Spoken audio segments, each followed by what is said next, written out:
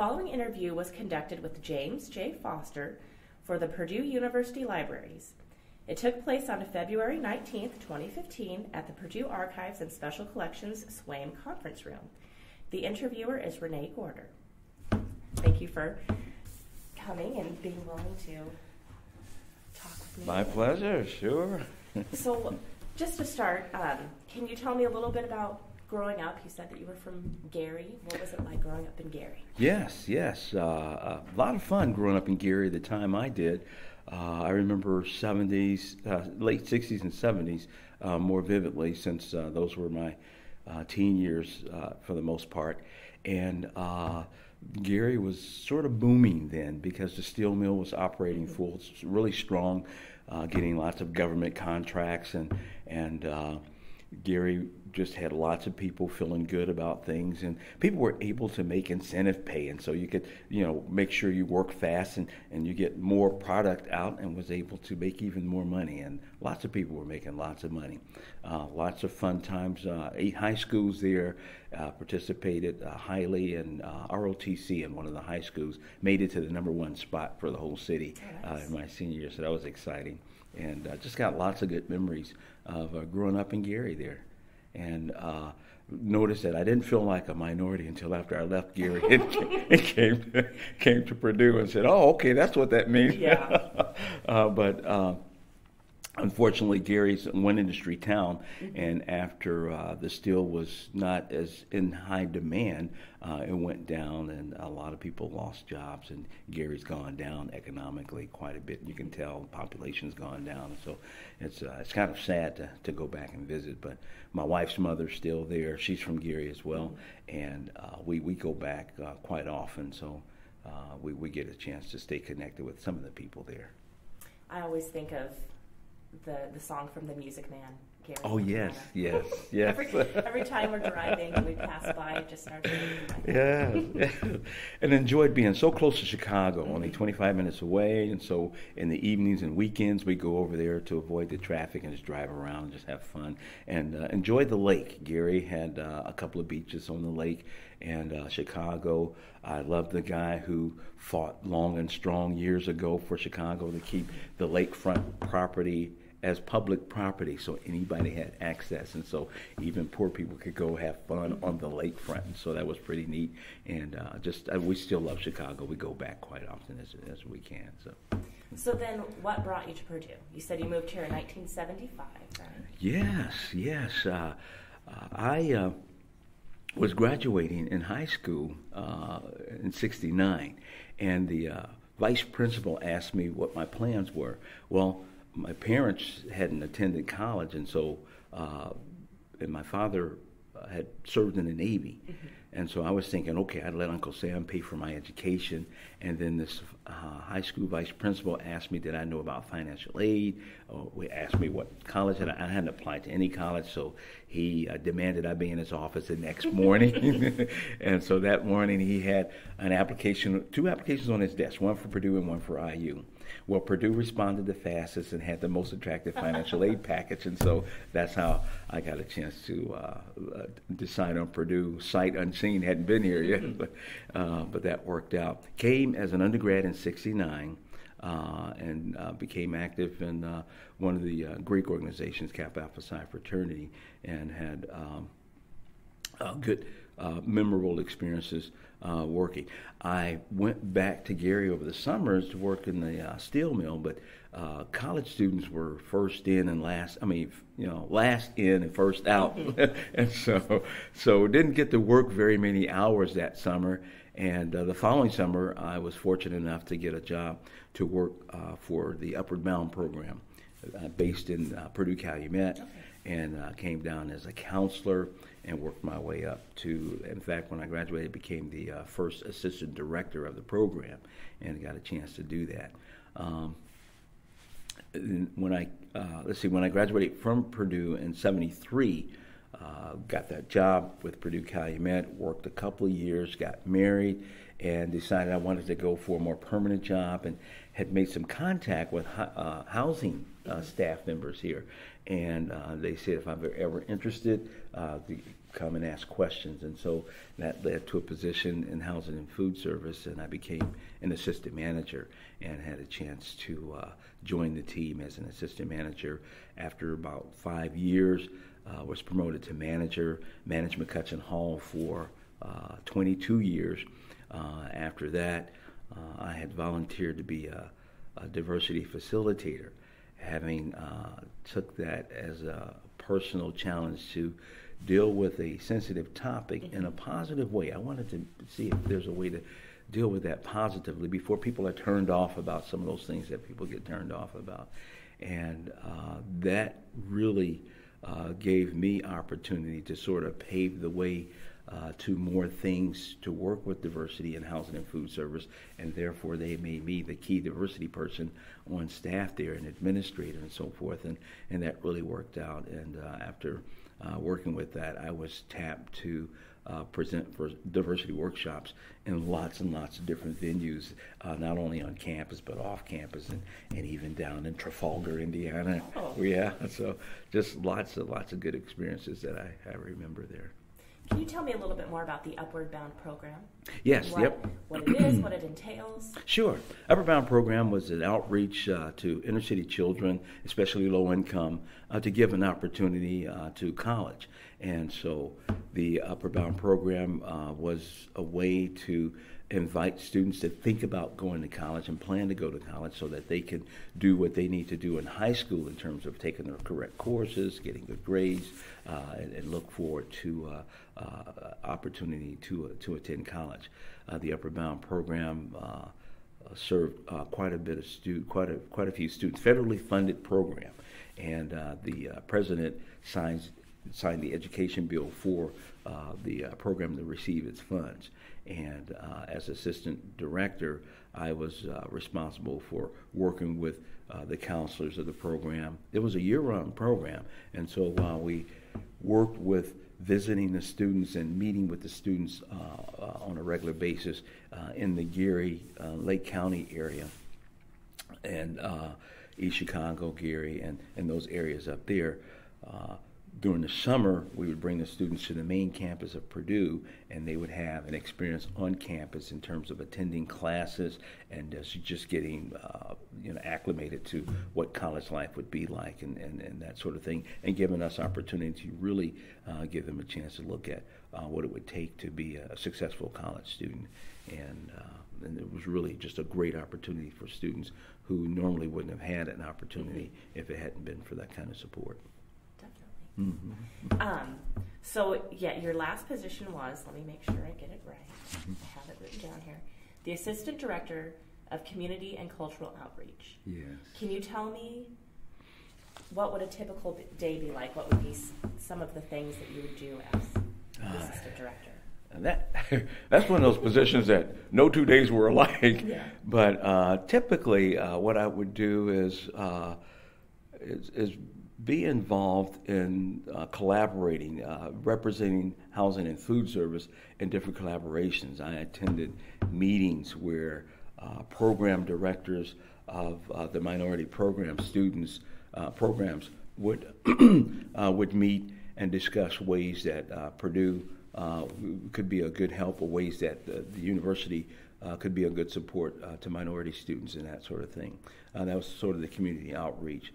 Working with other aspects, I worked with the conference division there, and with conferences, we just, throughout the school year, made those plans for the summer conferences that come on campus and worked with the details and that. So I supported the conference division in terms of being prepared for those conferences to have a good positive experience when they came to Purdue in the summer. And then outreach, again, for Purdue, outreach in a couple of ways. One is a lot of times summer programs would house students, and so we give those middle school students, high school students an experience at Purdue, and hopefully that would lead to them thinking about Purdue when it's time to apply to attend college. So just kind of an outreach in that sense as well. And would also work with training the RAs and staff of housing and food service in terms of diversity. And over the years, I developed a large repertoire of components for workshops. And so as a certified facilitator and then also as a trained diversity facilitator, was just really afforded great opportunities to help bring our staff along so that we can in turn bring our students along in terms of being more open-minded, working across culture, more intentional working across culture, and those kinds of things. So I felt like it was an honor for me to be able to present to all 300 of our RAs and give them some tools for their toolbox to develop what I refer to as inclusive skills. And so while they were developing lots of other leadership skills, writing skills, and I said, well, inclusive skills, it would be bad to leave that out. And so to build that, give them opportunities to really look at that and give an experience in terms of learning how to be more interested in other cultures, working more effectively with other cultures, and being able to do that without feeling like you've got to take on other people's values. And you keep your values, you work with cultures, but be encouraging. And so it was kind of neat to be in that position as well and being able to affect that so that the RAs and other staff members can develop programs and give interactive opportunities. I stayed focused on presenting workshops in light of the fact that I wanted experiences in the room in terms of people interactive and especially get to what I refer to as authentic dialogue, make the room safe for people to talk about how it was when they grew up so people can hear each other's stories and hear some realities and some things that lead to understanding, because I made the point about the fact that understanding really is what opens the door to all the other good, positive aspects of developing relationships. And two key things that I remember really helping to make it more attractive in terms of people attending the workshops was to really start off with the premises that diversity is about the fact that everybody counts. It's not just for these people over here, those people over there, putting people against people. It's really about everybody counts. And if it's about everybody counts, then the next question to answer is, what can we do today to make things better in light of the reality of the history of our country in terms of slavery and all those kinds of things? And so what can we do today to make things better? And each one of us can contribute in some kind of way. So keeping it doable, keeping it realistic in terms of good, authentic dialogue. Well, it sounded like an exciting position. It really was. It really was. I was able to do a lot of things in a lot of different ways, and I was really fortunate to be a part of of Housing and Food Service Division, which put a priority on professional development, and always said they put their money where their mouth was, because they paid me to go to conferences and seminars and really develop myself professionally. So I got a chance to really do that. I remember one time I was excited. I developed a peer mentor program where we got students involved in helping other students, and to do that within the ranks of the students being a part of the underrepresented groups, being able to do that. Started that in 2003 and developed that to a point where students who would volunteer would become stronger applicants for the RA position because of those experiences, and especially working across culture. And I made the point that if students when students interviewed for job positions for their career, and they're in position to say that I've got this experience having worked across culture intentionally and had these kinds of experiences there, that would make them even more employable, more attractive to potential employers, and to gain that experience to do that. So it was really a good benefit for that to take place.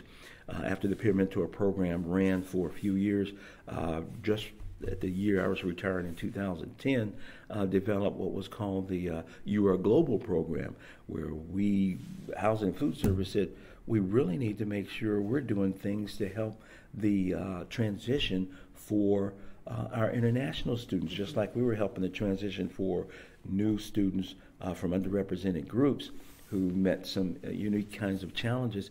The international students, unique challenges for them, how to approach police. Police are more helpful in our country than they are in other countries, and so those kinds of differences there. And just to really talk about even cultural difference in terms of eye contact in our country, expresses something different than eye contact in other countries, and just a lot of those things, and get a chance to share those things, understand those things, learn those things, work with those, and be more effective in developing relationships across culture. So it's really neat to be in that position and be able to do those things.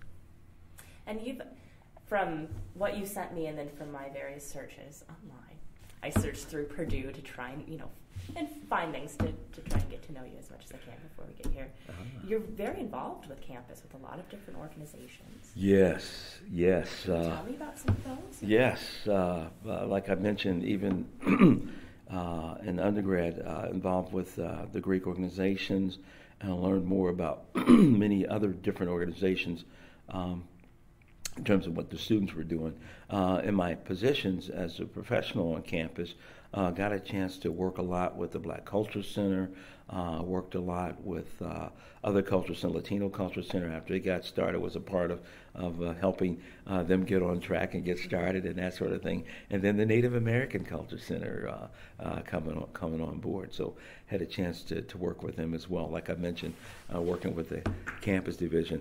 Being the key diversity person for housing and food service afforded me to even work with our Purdue Memorial Union staff. So I got a chance to work with all staffs, worked in married student housing.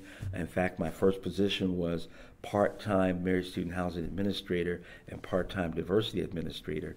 And Housing and Food Service listened to my voice when I mentioned that we wanted a lot of good development in both of those positions, so we needed a person in each of those, and they followed my recommendation. I became the diversity person, and they got someone else in to bring things along with married student housing, because we had done programming, didn't have RAs and that sort of thing in married student housing. And so we had 4 at the time I was there, and that developed into 9 and even more later on, and a lot more offerings and programs to support not only the students who live there, but their families, and lots of good family connections there with a lot of international students living, choosing that mode of living. And got a chance to work with the, like I mentioned, the program directors with the different programs there, being able to present diversity to a lot of different venues. The School of Agri, different colleges and schools invited me to come in. One fun relationship I developed was with there's a professor in pharmacy who invited me back every year to speak to about 200 new pharmacy students, and the dean was really instrumental in helping the pharmacy student understand that they really need to know that working across culture would make their jobs more effective in terms of if they want to help people from different walks of life, different cultures. Here's a way to understand why people do what they do and act the way they act, and that sort of thing. And so it was fun to be able to present a workshop to 200 in a lecture hall and being able to do that effectively. And again, keeping it a workshop level, interactive, so that they can see and see the differences in the room, and to help make the statement that diversity is more than just race, and so to look at all the different aspects of that as well, being able to do that. In fact, I mentioned Trafalgar, Indiana. One of the RAs received a teacher assistant position at a school in Trafalgar, Indiana. And the English teacher of the sophomore English class had a heart for the school learning to work across culture. In fact, she had a personal goal that she wanted her children to grow up knowing people other than just Caucasians. And so this high school was totally 100% Caucasian, except for 9 students who were transfers from, exchange students from China. They had exchange students from China that year. And now it's more diverse because more diverse families live in the neighborhood and that sort of thing.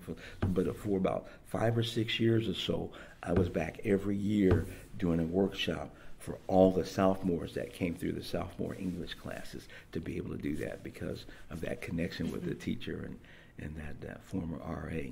And so so different relationships on campus just led to a lot of different opportunities and a lot of different ways there.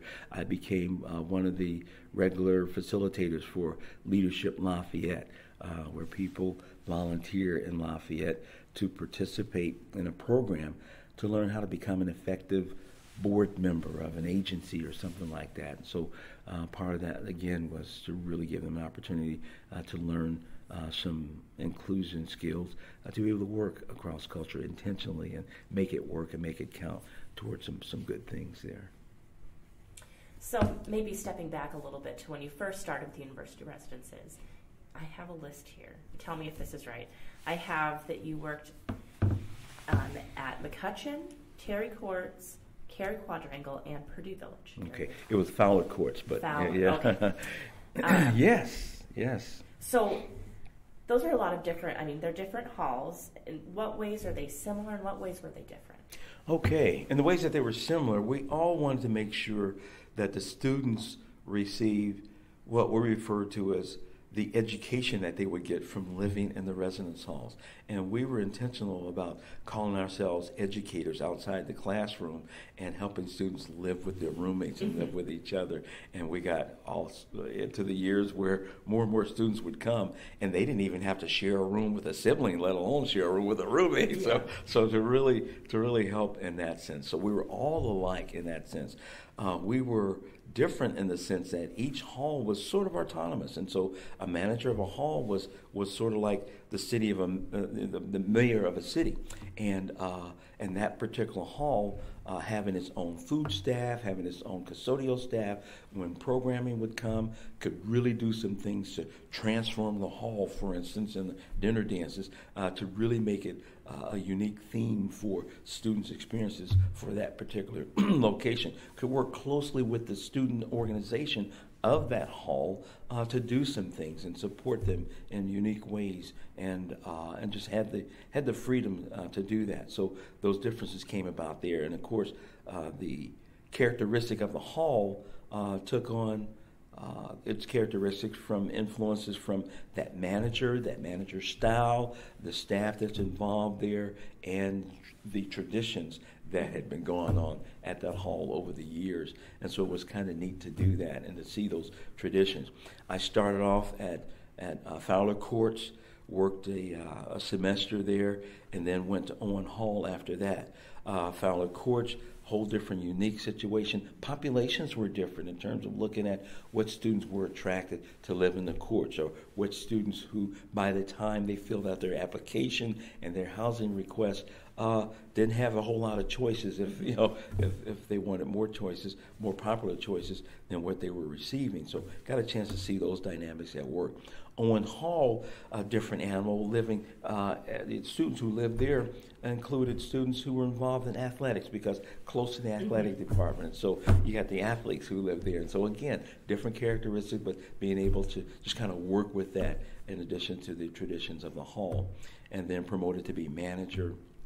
No, I went to Cary Quad first and worked at Cary Quad for a couple of years before I was promoted to manage McCutcheon Hall. Cary Quad, all men again. So Owen was all men back then as well. So again, differences in terms of an all men's hall and the themes, and men really excited about the times that they were invited to go over and do some things with the women halls, or back in the early years to go serenade and just different kinds of things like that. So a lot of unique experiences took place again because of the settings there. And Cary was just so large, over 1,000 men in one location, and just that unique. But again, lots and lots of athletes who lived there, the football players and so forth. And then I was promoted to be the manager of McCutcheon Hall. McCutcheon was co-ed, and so I remember one of my assistant managers came in and pulled the door closed. And when I was dealing with disciplinary situations, and she could tell that I had been accustomed to working with men, and she let me know that when I'm working with discipline with women, I really don't have to come as hard and direct as you might have to do that with men. And so that was an education for me in terms of that. And that's right, a little tender-hearted to work with the women there.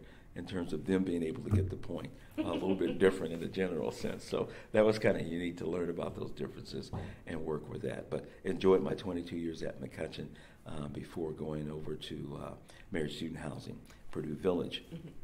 And then at Purdue Village, again, really different in light of the fact that that was kind of the low-cost facility that international students loved, fit the budget better, and still had them on campus, gave them a chance to learn how to drive vehicles, because many of them came from backgrounds where driving a vehicle wasn't as common, and just working with that, and then learning how those students really were so family focused that grandparents would come live with the students. Oh, really? And so they were there and available to help babysit and things like that. And the grandparents were the ones who would tend the gardens. There were garden plots that were offered to the people who lived there.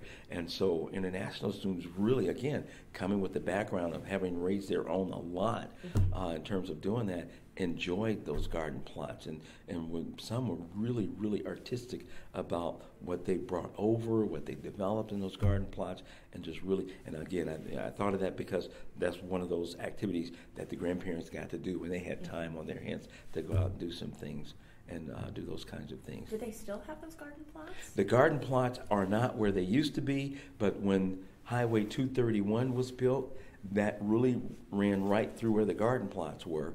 But Housing and Food Service came up with another location for the garden plot. So across Airport Road on the other side was able to develop the garden plots over there. So that was a real plus for those students living down there, those families that live there as well. So they're still going. That's good. Yeah.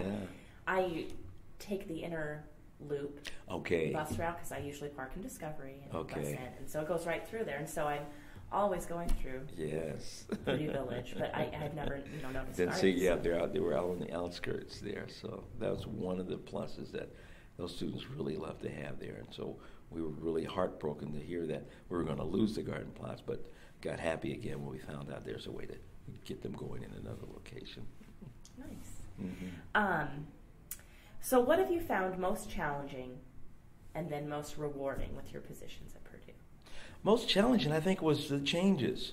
The changes that would come as we looked at the makeup of our student population, as we looked at the characteristics of the different generations of students to come through and to work with that. And then, of course, the changes that needed to take place as things evolved in our world. And so in the housing world and things working with that and working with different restrictions by law, working with different different demands and different expectations on the parents and so forth. So it's working with those. And one thing that pops in my mind is the buildings that were built were all built in the 60s and 70s, and there really wasn't that push to put central air in the buildings. But then as we got into the 80s and 90s, there were students coming who didn't live without air conditioning. And so what is this living without air conditioning, having the windows be open with all the dust coming in and so forth? So that was one of those changes we had to look at. And I remember a study that we had to do system-wide in terms of, okay, do we put central air in or do we put units in like hotels and motels? And had to do that long-range study in terms of what would be the maintenance costs, what would be in addition to the installation costs and things like that. So that was both challenge and exciting in a sense in terms of dealing with those things. And I think that when I think about the most difficult aspect at the time toward the end of my career before retiring was parents being more and more involved in our handling of students in their disciplinary situations, and parents being so involved to the point that many parents are highly involved before they knew what the facts were. And so it's natural for a parent to want to take up for their child or son, either son or daughter. And so it was natural for that. But to get so highly involved as to have an attorney call us to make sure that, those kinds of things. And the challenge with that was those kinds of things were taking up so much time that I felt a loss at the time we could be putting toward more development with our students, more activities with our students, and more of the positive things of bringing them along and training students and staff and bringing staff along and those kinds of things. So it became more of a challenge to really have to put in the time to deal with those things and to deal with all the outsiders that wanted to be involved in those situations, and that became a challenge that I remember. Most rewarding, though, when I think about most rewarding, was just the interaction with it. I'm a people person. I remember learning early on in life as an undergrad. I was accepted in Cranner, and the first year, you kind of find yourself in terms of what are you really interested in. You want to go marketing or something else with corporate or things like that. And I remember being attracted to the people part of things. And back then they called it public relations. And now it's human resources. But just working with the people and being able to do that. So I learned that I was a people person to a fault from some perspectives of other people who thought I should really be looking to go corporate and make all the money I could make, And so I had different set of values in that. And it worked out well for me because being connected with the people was neat. I really enjoyed being there with the students and the activities, being there, even helping the parents understand we'll take care of your student, and then being there for staff. And for instance, as a pastor in a local church in town, I was often presented with an opportunity of somebody coming in and closing my door, asking for a little bit of spiritual counsel or something like that. Or I'm called on to do the wedding for their son or their daughter or somebody, and so they know a preacher, And so it's kind of neat to have that overlap take place there. But just really enjoyed the staff. After I retired, I remember telling people that you miss the people, and I miss my colleagues. I miss the interaction with the people, and also missed all those memos and information of what was going on with the university and the changes that were coming about and those kinds of things there as well. But I really enjoyed, again, working with the people, and that obviously expanded to working with other campuses, working with other universities when we had conferences and things like that, Big Ten conferences, and just the connections there, and just that networking in terms of working with the people. So I think that was the most attractive aspect of the job, being able to do that. In fact, to a point to where when I was promoted, just before I was promoted to be an administrator, I kind of had a long thought about, man, I'm leaving the manager position where I've got hands-on with the students here. And then one of the other administrators said, well, James, just look at it this way. You'll be affecting students in all of our buildings and not just one. So broader aspect, broader effect, broader goals and opportunities. So that helped me transition to becoming an administrator of the whole system there. Now, Elizabeth Hartley did tell me that you were a pastor. Oh, and okay. that you officiated a few weddings. Yes. And then in the information you sent me, you're very active within the community. Can you tell me a little bit about your ministry or some of the organizations that you're part of? Sure. I noticed that you were part of on the board of directors for Lafayette Urban Ministry. And that's an organization that my church, we often donate soups and sandwiches and help out with that. Yes, that organization, I remember back in the early years, there was a guy named Judd Dolphin before Joe Micon in charge of that. And the right people were attracted to those positions because had a heart for what can we do for those people who don't have hardly any resources, and how can we connect people who want to help with people who need the help, and in what ways and what schedules and things like that. So it was just kind of easy to work with that in terms of being able to connect with that, because I'm one of those who has a heart for people, and so that kind of worked with that. And it was neat to see over the years how that evolved and how the support that organization would get in terms of doing that. And now Joe Micon's able to brag about the fact that he's got about 30 churches working together with volunteers and being involved in doing that. And you've got this, this connection in terms of people really being connected and helping those people who don't have homes, who don't, whatever cause them to be at that point in their lives, they find some hope in the situation there as well. I was on the board of Dennis Burton Daycare Center. I did that for a few years. One of the most active opportunities I had was being, I'm currently on the board for Habitat for Humanity, but volunteered off and on with that. And again, Habitat, building houses for people who normally couldn't afford it, and so giving people a chance to do some work equity to pay for their house, giving people a chance to have a lower mortgage payment than what they would if they were doing everything on their own, and getting that kind of help and support. And now Habitat has gone a whole different level in terms of their effort that's called Neighborhood Revitalization Initiative.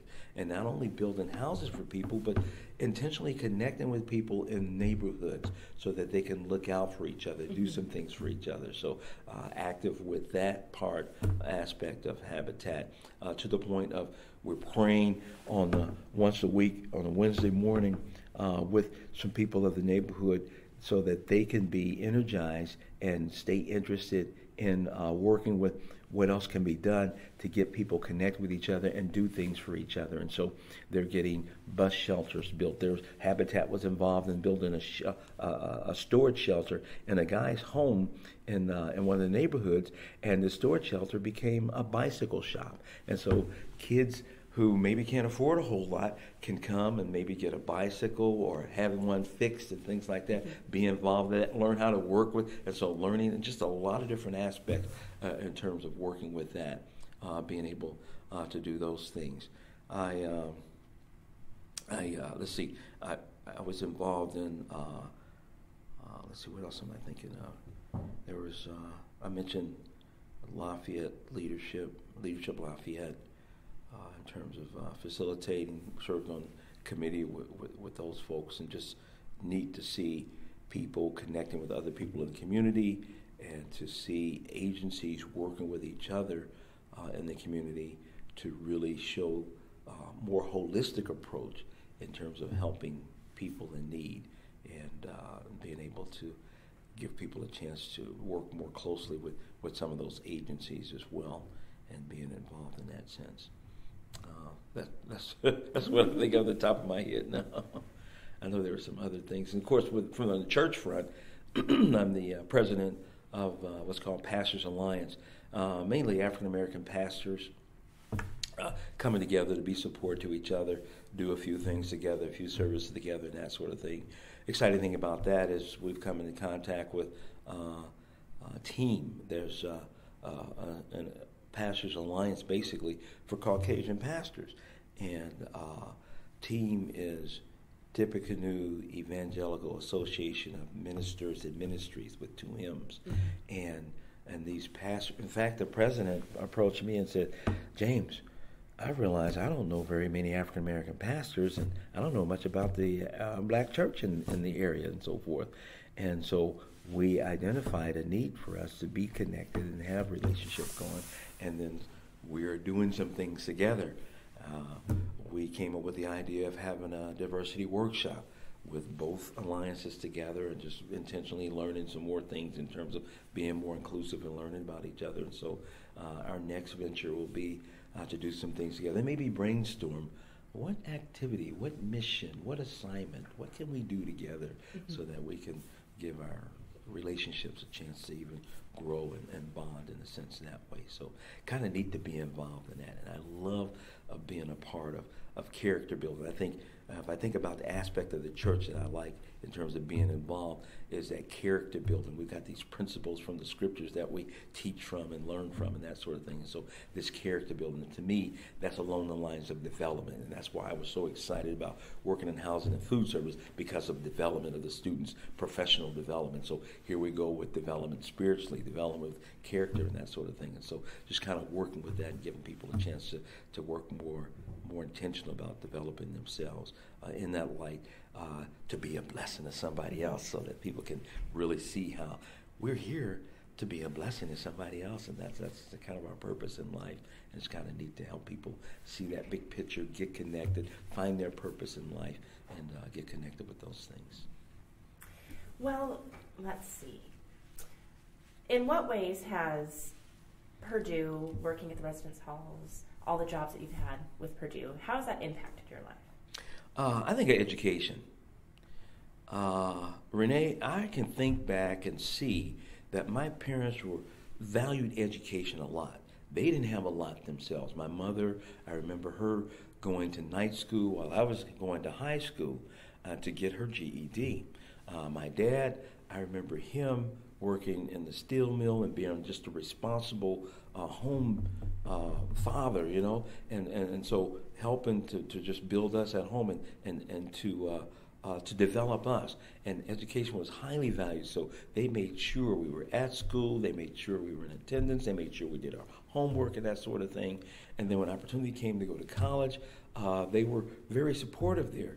Since they hadn't attended, they didn't know they didn't have tips this year and things like that, but they were very pro-education. And I think that's kind of a little characteristic of African Americans in general in terms of looking at our history and being able to learn how to read and see that education was kind of a window to a better life and more future in life and more options and more aspects. And so I really saw that value in my parents. And in fact, I think to the point that back when I was little, if I pretended to be the teacher in this classroom and things like that. So I could look back and see that. And so coming to Purdue, whole new life. And I just felt so appreciative of the opportunity to get that, secondary level of education, scared to death of the gap.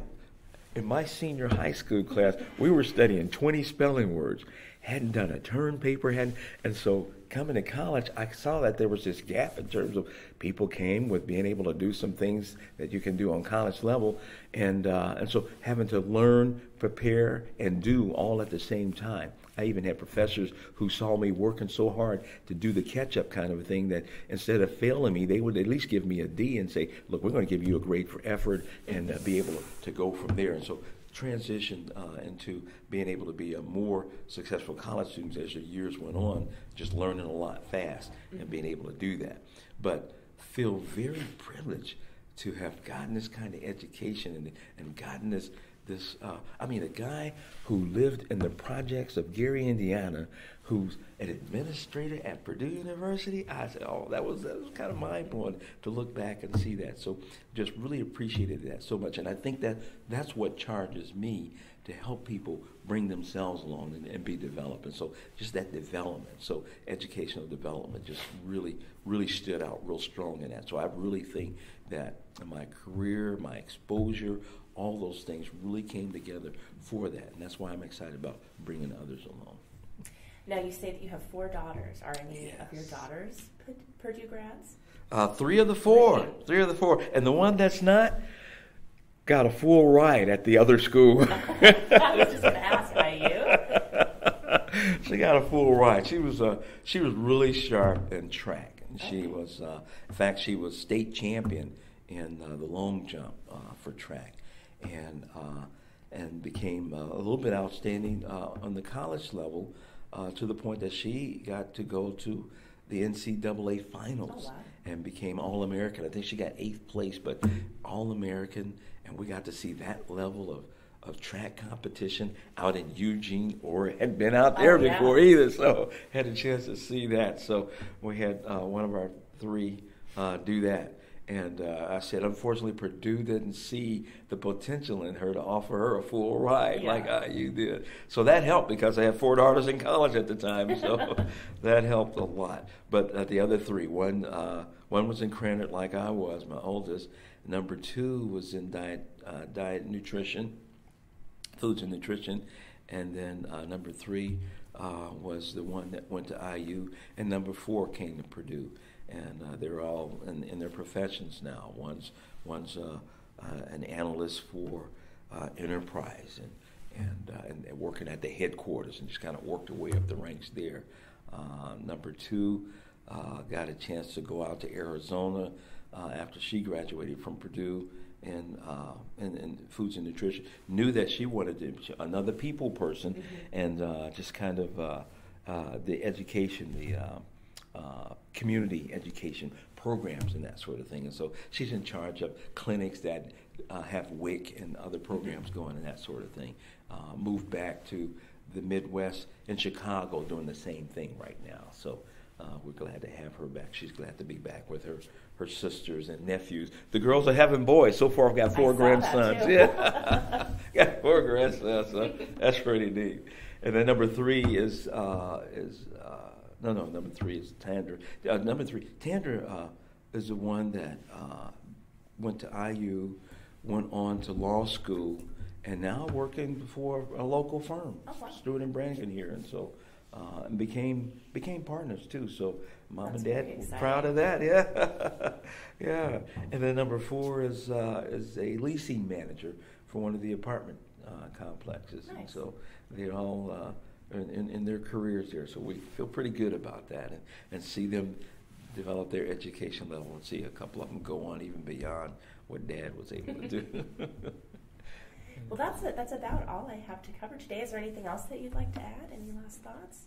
I think you gave me a chance to really hit the essence of me in terms of that education piece, and just the appreciation of being able to be at a Big Ten university and to live in a college town. Exciting to live in a college town and bring my kids up in a college town, and see how we can look back, and wife and I were able to live close enough to home, but not have to live at home, that we didn't go down with the ship, so to speak, in terms of the sadness and in terms of Gary not being able to develop, but at the same time close enough to stay in touch with the family. So just appreciative of those things, and just excited in terms of working now. And I'm back part-time with Purdue, so kind of flipped the script a little bit there in terms of doing that, so I won't be such a burden, financial burden to the church. Young church, I started a new church a couple of years ago, so being able to do that. So working with the people and development and encouragement. So I think you gave me a chance to share the essence of me. Well, thank you. Thank Sure you very thing. much. Sure thing, Renee.